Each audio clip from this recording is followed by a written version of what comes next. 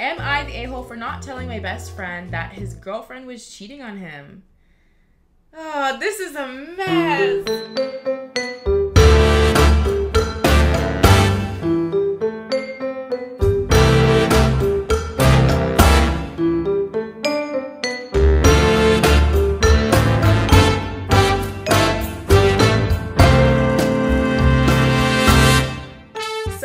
Ago, I went on Reddit and I decided to read some Am I the A-hole confessions. If you don't know what that is, it's basically a subreddit where people post their stories or scenarios where they're not really sure if they were the a-hole in the situation or not. I recently got a comment saying that I should do the exact same thing but with your confessions. And honestly, when I first saw it, I was like, no, I shouldn't. Because I just feel like when it comes to your guys' confessions, they're always so scary. And then it makes me think, like, is this who we are? No shame though.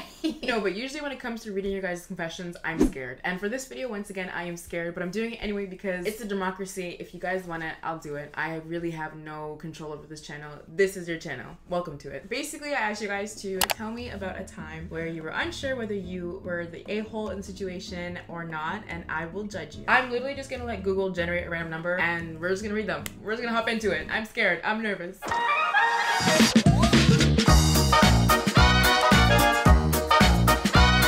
Okay, so me and this girl have been best friends for 3 years now, and we had a nickname for each other. We were being quite flirty, and we even called each other mommy and daddy sometimes. Like, we were that type of friendship. A year ago, she had told me that she had this little secret, and I was really curious what it could be. Normally, she would tell me her secrets, but this one was kept to herself. We carried on talking over Discord and stuff when she said she was ready to tell me the secret. She began telling me she had feelings for me. I was a bit confused as to why she had a crush on me because I thought we were just really close friends. Basically, I told her that I was more attracted to boys and that girls were still in the question. However, I just prefer men and that I didn't see anything romantic between us. So she was really upset. Move forward a few months, again, like we always did, I kept being flirty and we continued our normal friendship. On Valentine's Day, I was talking about who was going to be her Valentine's and if she had anyone lined up. She began asking me whether I wanted to be her Valentine's, even though I said months previous that there was nothing romantic between us. Was it my fault that I kept having flirty conversations with her? And as someone may say later on, am I the a-hole?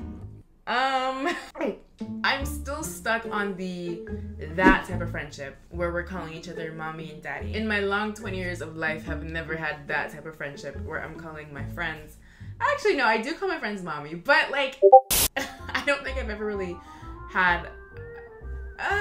Okay, let me rephrase that. From what you're describing, I do feel like anyone could have picked up on the fact that she was into you. But also, I don't think you were leading her on, because if that was the nature of your friendship where you guys are just very flirty, if that's what the friendship was, and that's what it was, and you guys established that you were friends, so her developing feelings for you even after you were very clear about how you felt towards her and the friendship, it's not really your fault. However, moving forward, I don't think you should continue mommy daddy friendships with people that are really into you. At least I wouldn't. I just feel like if I had a crush on somebody and he kept calling me mommy, I don't think that would make me feel less. I would feel a lot more.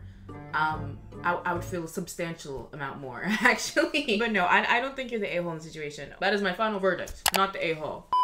Okay, y'all know that I am the biggest sister stan to ever exist, and my girl is finally going on tour, and guess what, y'all? She's coming to Canada. Obviously, I had to secure a spot. Y'all know how I be. And if you guys want to go see your favorite artists, you can go to SeatGeek for the best deals. When you go on the app, they like color coordinate for you, so if you see green, you know you're getting a good deal, and if you see red, it's a bad deal. Like, they do the math for you, basically, and y'all know how I get with math. Every ticket is backed by their buyer's guarantee, and SeatGeek is the only site where you can get a refund. And usually, I do like to gatekeep, but I had to come through for y'all, so you can use my code DEB for $20 off of your tickets at SeatGeek. Make sure you guys go ahead and click the link in my description box to download the app, and I better see y'all at these concerts turning up. Enjoy the video!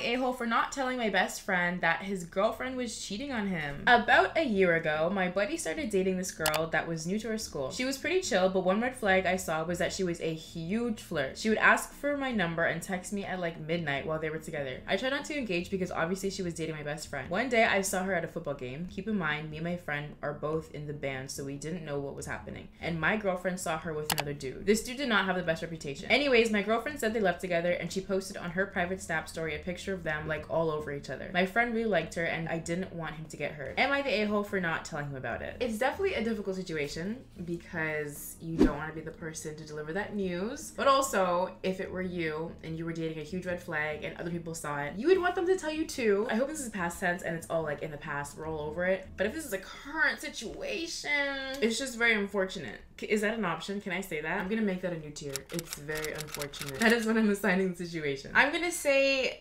yes, you kind of are. I just know anybody would want that information to be given to them, which I know is uncomfortable and I know it's weird and awkward, but this is something that you should tell someone, especially your best friend. If this was kind of like an acquaintance or somebody you weren't really close with, then that kind of changes things, but this is your very best friend and he's dating a red flag, flirting with people, texting you at midnight. Girl, if you don't tell that bestie what's going on, I will tell them myself. Number 5608.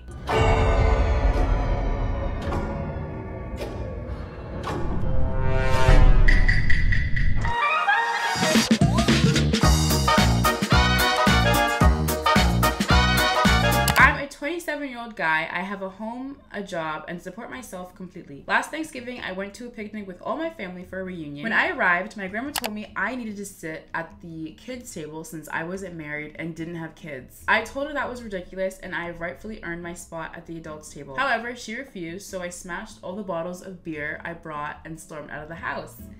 Am I the a-hole?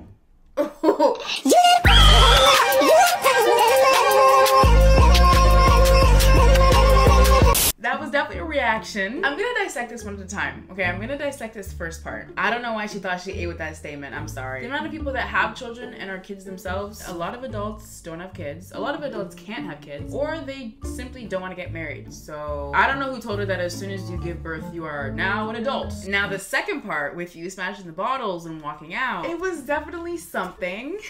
And next time, maybe don't do that. I do understand you're simply reacting to the scenario and that's very frustrating, but smashing all the bottles of beer and storming out?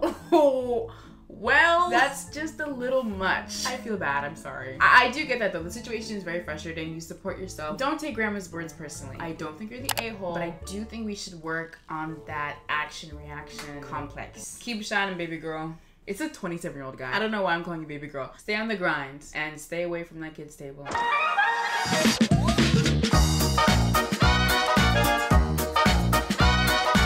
Am I the a-hole for not logging out of my ex subscriptions? Okay, so when me and my ex were dating, she let me use her subscription for something and I had to log into her Apple ID to get it. So I did, then logged out once I got the app. But since it's downloaded on her Apple ID, whenever she renews the subscription, it renews for me too. So we broke up and it renewed the subscription. Then she texted me saying, log out of my Apple ID. Me trying to be funny was like, thank you.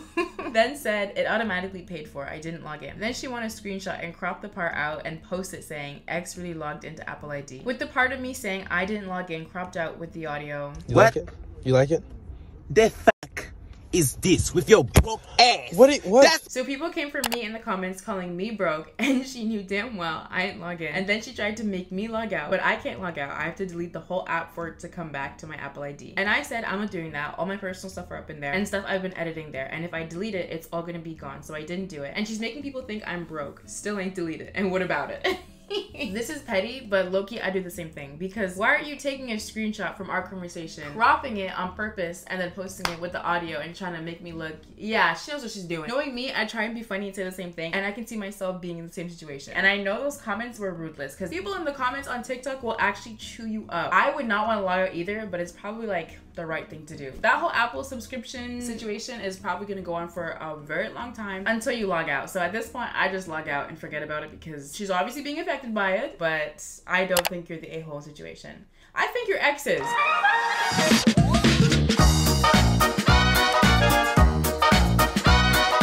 I'm so sorry, this is long. Don't apologize, it's okay. So basically, I've got this group of friends. I only like one of them.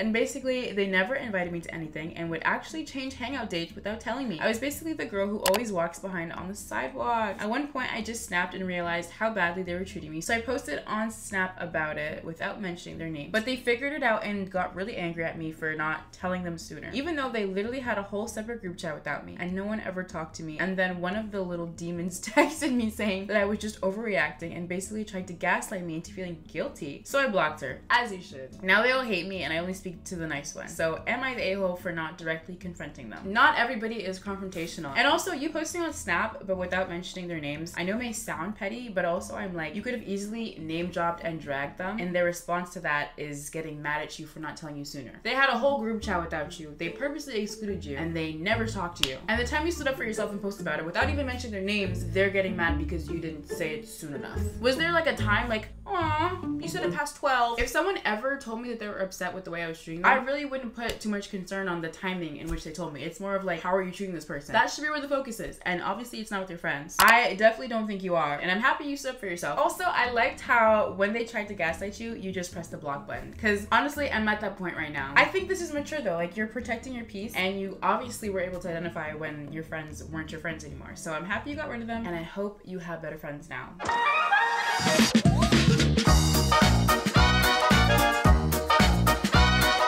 So a few months ago, I had a Tinder date with this guy I matched with. We went to a nice restaurant and on the way back to his house, he told me to drive because he wasn't feeling well. About halfway back, he told me he needed to use the bathroom immediately. I'm scared. We were on a side road in the middle of nowhere and there was nowhere to stop. I frantically tried to find a bathroom, but then he told me he couldn't wait any longer and literally went on the seat. I kicked him out of my car and later returned to his house and made him pay for his seat replacement. Am I the a-hole for making him pay? Okay, these situations are so, like, they're always so complex. That's why whenever I do y'all's confessions, I'm always like, I don't know what to feel or how to act because there's just so much tea. I don't think you're the a-hole for making him pay because, you know, that is his mess. But I do kind of feel like it's a little a-holey to kick him out of your car. Because I'm like, what if he had like a medical condition and he like literally could not hold it? I know the situation sucks and I'm always like thinking about both sides, which is annoying, but like, you're on a date, he's interested in you, you're interested in him. I'm pretty sure him going to the bathroom on your car seat was the last thing he wanted to do. Maybe on the date he ate some really bad food or he had an obstructed bowel. I don't know. I don't think you should have kicked him out of the car though. I know that's frustrating and I know if that happened to me, like my new car, I'd be very annoyed. But also, he probably did not want to do that either and he's probably so embarrassed. So like, to kick him out of the car is just like a little mean. I don't know. We're gonna subdivide this. No,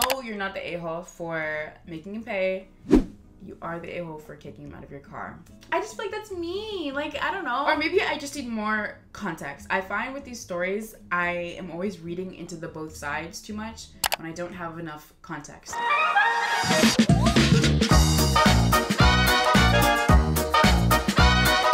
Am I the a-hole for telling all the women that my friend dates that he changes his personality and interests to become closer with that girl? The first time it happened was with a girl that was really into K-pop and my friend knew literally nothing about it and even actively avoided it because it doesn't suit their music taste. However, tell me why the next week suddenly he's talking to her all about BTS and the songs from them that he listens to, even though he only got into it that same week. The second girl was someone he dated online, which is already kind of iffy, but they've seen each other in real life. They both really liked anime, but the girl was very clingy and valued quality time a lot. He eventually ghosted and even tried cutting some of us off because of how much time he wanted to spend with her. We ended up telling this girl that he isn't usually like this and that he did a whole 180 with his personality. He eventually fell out of love with her because he was tired of being so fake. The last girl he dated, which was recent, was basically just used as a coping mechanism from his last relationship and he realized this, so he didn't tell his new girl about his past 2 failed relationships. Oh, this is a mouthful. They eventually got to a point where they were taking a break, so I decided to be the better person and spill all the tea about him and his whole personality switching ordeal. Me telling her this convinced her to break up with him, but he was still trying to get with other girls and he will probably do the same thing to them. Am I the a-hole if I tell any new girls that he dates about his past? Oh my gosh, these are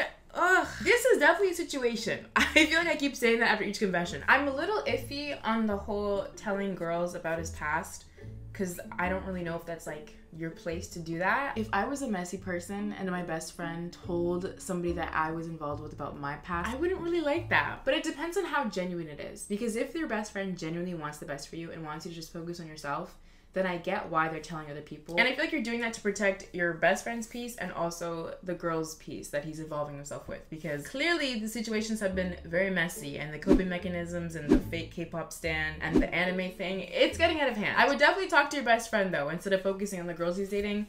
How is he doing? This is really hard for me. I'm gonna say you're not the a-hole in the situation because I genuinely think you're looking out for your friend and you want the best for your friend. And if you guys disagree with me, I understand because I don't even know if I agree with me.